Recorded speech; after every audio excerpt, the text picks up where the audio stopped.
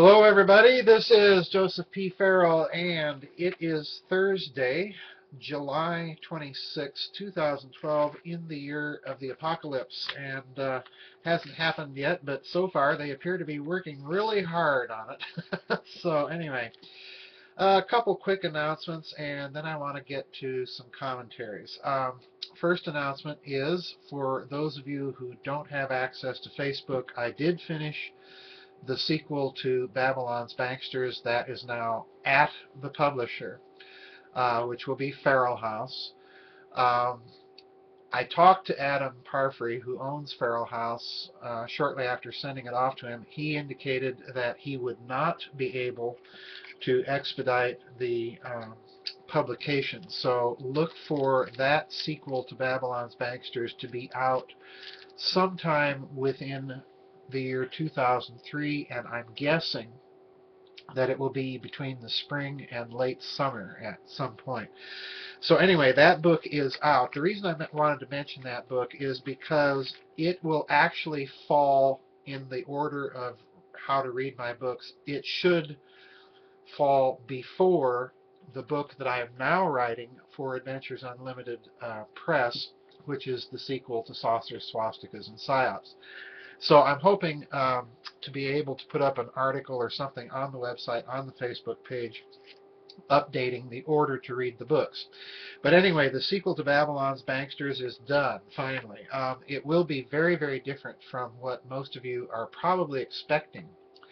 There are conspiratorial aspects to the book, but the real thrust of the book is in an entirely different direction. All right. The second announcement is tomorrow we do have our members vid chat, and I've already got some some really cool questions, so I hope everybody will make it. All right, I wanted to talk about the Batman murders briefly because I've withheld commentary because I had, at the point that they occurred, the very, very dark suspicion that something was not right, especially in the stories, the way it was being reported. I didn't want to comment because, quite frankly, the families that lost loved ones or had loved ones wounded in that attack needed to have some time. But I also think that we need to have the truth. And the first and foremost thing that bothers me about this, folks, is the quickness with which the official story is already falling apart. And I'll get back to that point. I want you to notice something that strikes me as very odd. With this event, the alternative media, the independent journalist, is far outpacing. He's lapping the lamestream media. Almost as soon as the event happened, Alex Jones began to pick apart the official story. And very, very quickly, the rest of the alternative media followed suit. In other words, the story that is being cobbled together, and I use that expression advisedly, by the law enforcement agencies up there, by the government, by political commentators, by the lamestream media, that story is looking increasingly shaky. Now, I want you to consider the anomalies here. We've had witnesses state that there are so many different stories, really, of how he got in there. And let's admit one very obvious fact here. I'm not aware, maybe some of you are, but in my reviews of the story, I'm not aware that anyone actually clearly saw Holmes. After all, he's in all sorts of gear. So this is the first problem.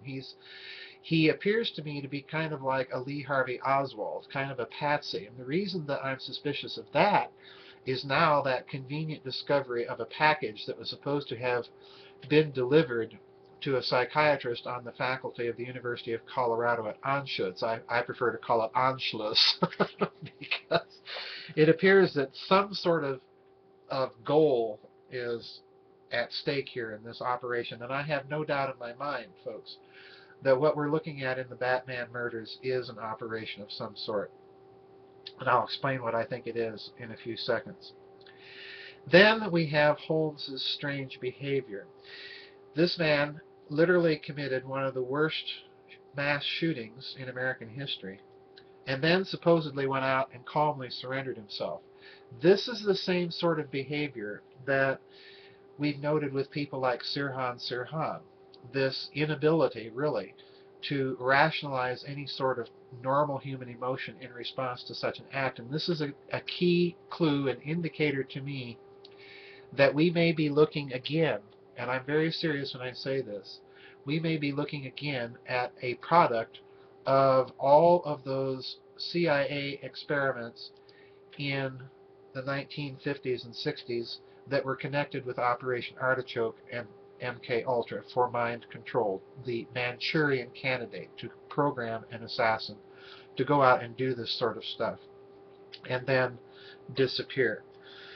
The FBI, we are also told, had apparently issued some months previously or weeks previously warnings about some sort of incident occurring in a theater. And we have the peculiar fact that apparently, according to some investigators in the alternative media, we have apparently another anomaly in that the FBI showed up at the scene prior to the local Aurora police, which had a substation there in that mall.